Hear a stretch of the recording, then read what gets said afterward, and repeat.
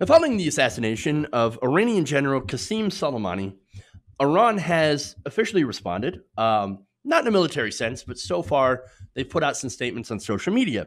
So now, following the attack, Iranian state TV had ended up cutting scheduled broadcasting to show photos of Soleimani and asked for a call for prayers. Okay, look, understandable. We do the same thing, right? So now, this is kind of important. So Soleimani was kind of a big deal when it came to Iran. He was incredibly influential, and he was revered inside of the Iranian government. Yeah, he was very, very close to the Ayatollah, to Ayatollah Khamenei, and actually held more power than President Rouhani. So that's really important because when you look at how important he was inside of the Iranian government, that kind of shows you what kind of response militarily we are to expect. This is kind of like, for example, Iran droning Mike Pence. Okay, just randomly, Mike Pence goes and visits Mexico, and Iran drops a drone on him. What do you think would happen? Right? Yeah, you're going to go to war. We'd be bombing them yesterday if that happened. Within 5 minutes, we would be launching a war. So look, that's the thing. They will respond, and then we will respond, and then there will be endless conflict where we will continue to attack each other until this blows up into a disastrous war.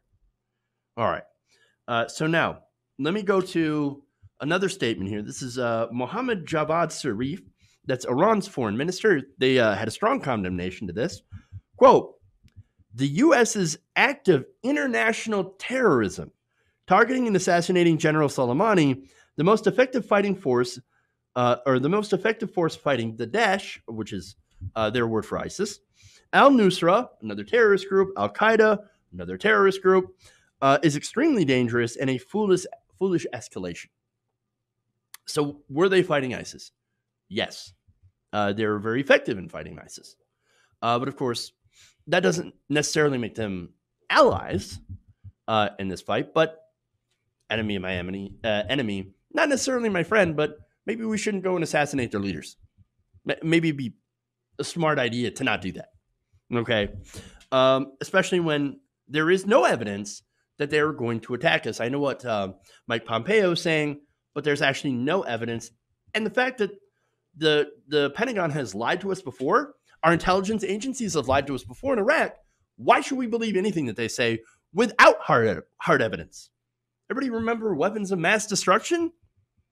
Yeah, of course, we should remember. But conveniently, everybody in the establishment media, everybody in the Trump administration, everybody's cheering on this war. These right-wingers who are now supposed to be against the wars in Iraq and supposed to be against all the wars because, Donald Trump's the anti-war president, right? Apparently not. They have conveniently forgotten about all the lies. These are the same people that say the FBI is the deep state.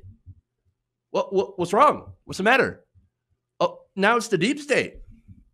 Now you believe them? Now you believe them. Oh, okay. I see what's going on. But anyway, one more part of this tweet here from Mr. Zarif. He says, the U.S. bears responsibility for all consequences of its rogue adventurism. Yikes. So, look, I don't like that. But look, nobody knows what response it's going to be. Like I said, it could be cyber warfare. It could be using proxy forces to attack our forces as well. There had been some rumors that certain air bases were under attack, but again, no confirmation of that. And so we don't know what's going to happen. This is a very tense period of time now. It's almost as if we're in the calm before the storm. Okay.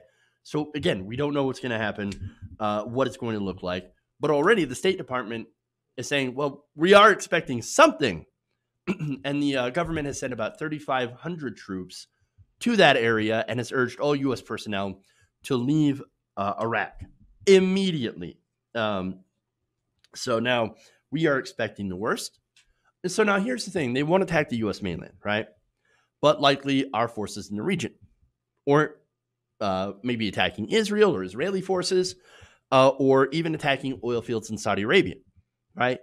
or get their proxies to do some of those terror attacks. And of course, we'll have to respond. And it gets into that whole disastrous cycle. Okay.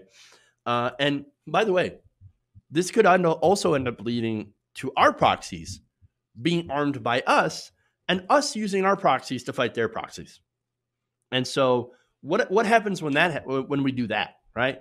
Well, once we start flooding the area with weapons and arms, very good chance those same weapons and arms are going to be used against us. It happened when we were using Afghanistan, the Mujahideen, as a proxy force against the Soviet Union. Happened when we were having the Iran versus Iraq conflict, when we were helping Iraq versus Iran. And those same weapons end up getting used against us. So we have a pattern of this. And so it's disastrous. And this has opened up a gigantic can of worms that we are not going to be able to put back. The Pandora's box is being opened right now. And it's a complete and utter disaster in the region. But guess what? Defense contractors, their stock went up today. So you have Raytheon, you have some of those others, defense contractors. Can't think of the name right now. But we've already seen 3 major defense contractors increase their stock price, and oil prices are on the rise. So somebody's out to make a buck, whatever the response is going to be. So we already know. Look, I should say we don't already know for 100% certain, but I have this feeling that it's going to get worse, that it's going to escalate further, because it seems to be that's exactly what the military-industrial complex and the neocons in the government and the defense contractors want. Hey guys, hopefully you enjoyed that free video. Now I'm going to have to ask you a favor. Between the demonetization and the YouTube algorithm messing around with view counts, etc., we're having a hard time adjusting to the new YouTube reality, which is where you guys come in. See, we have a Patreon, patreon.com/TYTNation, set up to help us rely on you guys, the viewers, instead of big corporate ads. Look, you know the show. You know I'm not in favor of big corporations anyway. So help us transition away from relying on the ad model to pay the bills and sign up to be a patron, patreon.com/TYTNation. That goes a long way to help us keep the lights on. And you guys will know that you're supporting independent, progressive media.